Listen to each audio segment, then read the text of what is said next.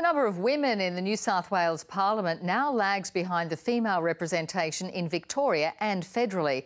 For many women, the thought of entering what's known as the bear pit can be off-putting. But here are 4 female candidates wanting to change the face of state politics. Kellie Sloan joined the Liberal lineup. She was the first new candidate for the party that's faced criticism about female representation. I'm really proud to be a woman in this party, and I think it's important to differentiate the parity government from perhaps the federal government. She's running in Vaucluse in Sydney's east, an area that fell federally to Teal independents who went up against male Liberal MPs. Teal's also won in Sydney's north, and now Helen Conway plans to take on Liberal MP Felicity Wilson. I'm not here to fix the Liberal Party's woman problem. That's their issue, and I'll leave them to fix that problem. The real question is, who is the best person placed to represent the North Shore community?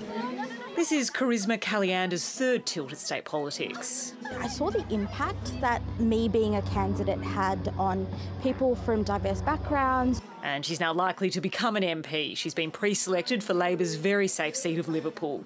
It's in contrast to Greens candidate Izabella Antoniou, who is contesting the Labor-held seat of Summerhill. This is not about being winnable. This is about showing people there are options and that they deserve more.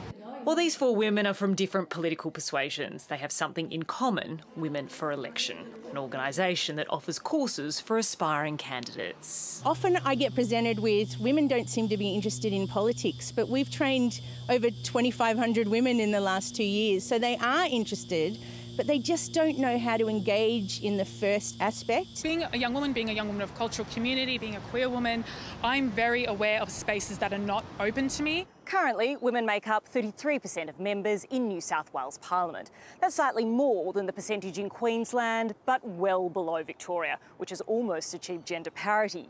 Federally, it's sitting at 44%.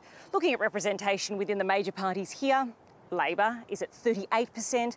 The Liberals have just under 30% women in its parliamentary ranks. I want to be part of change, and I do see that change happening already. It's taken longer than people would have expected. The sooner we get more women into Parliament, the sooner we'll get better decision making. It's really important that this opportunity that I kind of stumbled on isn't wasted.